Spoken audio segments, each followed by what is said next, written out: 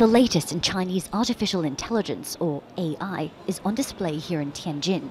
From transport and robotics to data collection and cloud computing, it's the kind of progress that has the current technology frontrunner, the US, worried.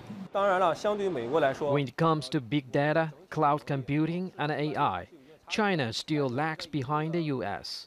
But in certain areas, China is already the world leader.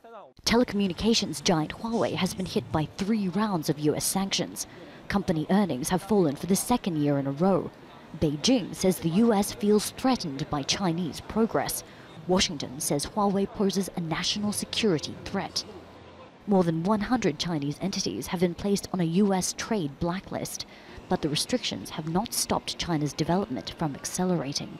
The government has invested billions of dollars in research and development in an effort to wean itself off critical US chip technology. And the speed of China's AI progress is raising concerns, especially when it comes to potential military applications.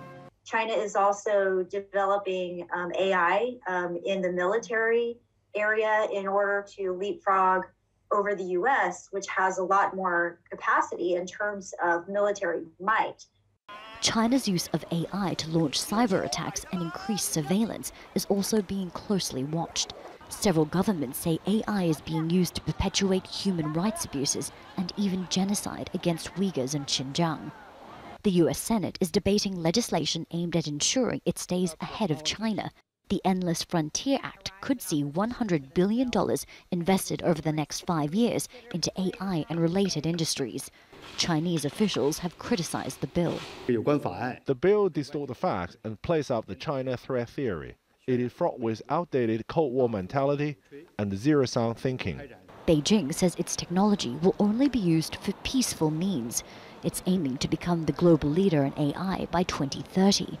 At this forum, most of the AI technology on display is about addressing everyday problems. How can we improve healthcare? Or how can we make labor-intensive industries less labor-intensive? Or how can we make roads safer, for example, with the use of driverless technology?